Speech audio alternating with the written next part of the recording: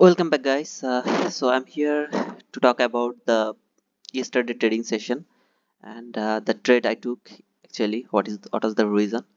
But before going to the market, I would like to ask you a question. Did you just watch my daily bias video yesterday? I have uploaded before the session. If you didn't watch that, please go and watch that. I told you that what will happen to the PMI session news. I told you about this opening gap that price respected over here, so my target is it will go to this fair value gap. Price eventually went over there, and I took this entry. Actually, I will talk about this entry later. I forgot to make a record.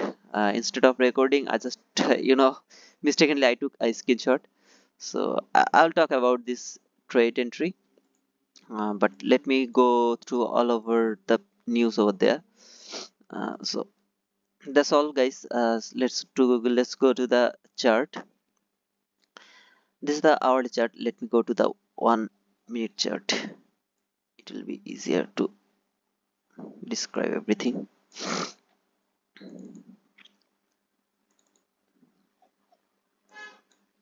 So here is the 1 minute chart.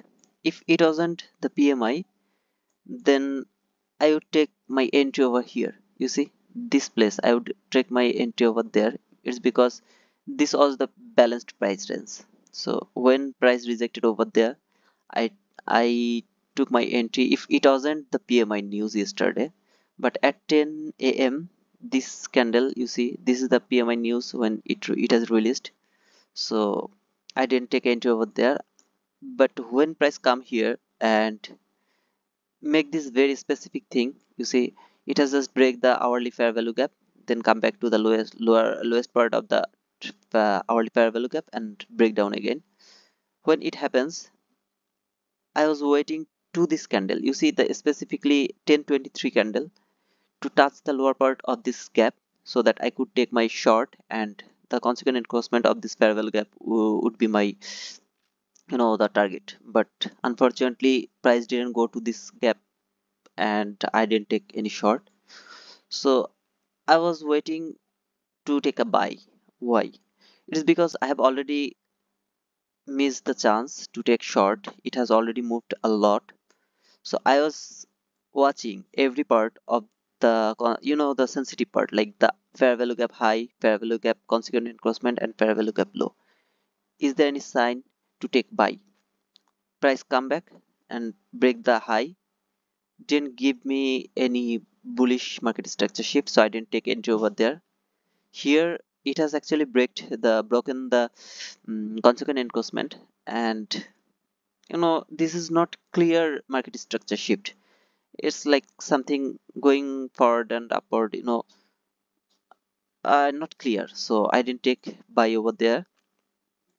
At last it has come to this place, no market structure shift to the bullish point, and finally the lowest fair value gap, hourly fair value gap, and this is the consequent encroachment of that fair value gap.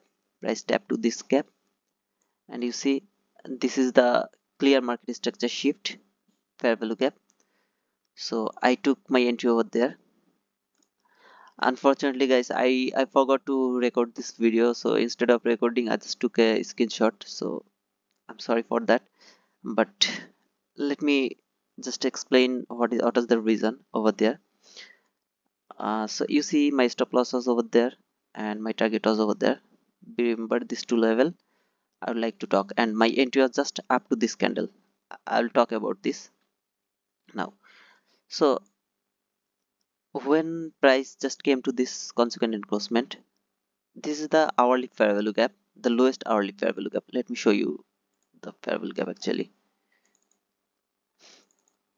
I'm talking about this fair value gap. This is the lowest fair value gap. You see, to this price leg, this is the lowest fair value gap. This is the consequent encroachment. I'm talking about that. So price has already moved so long. So I was expecting a retracement, and at last, price gave me a sign. It has just tapped to the consequent encroachment of the hourly fair value gap. If you marked it as a 22 YT model, I'm really fan of that. So this is the sell side liquidity. market structure shift. This is the fair value gap, market tap over there, and this high also the gap, and this is actually the 5-minute fair value gap.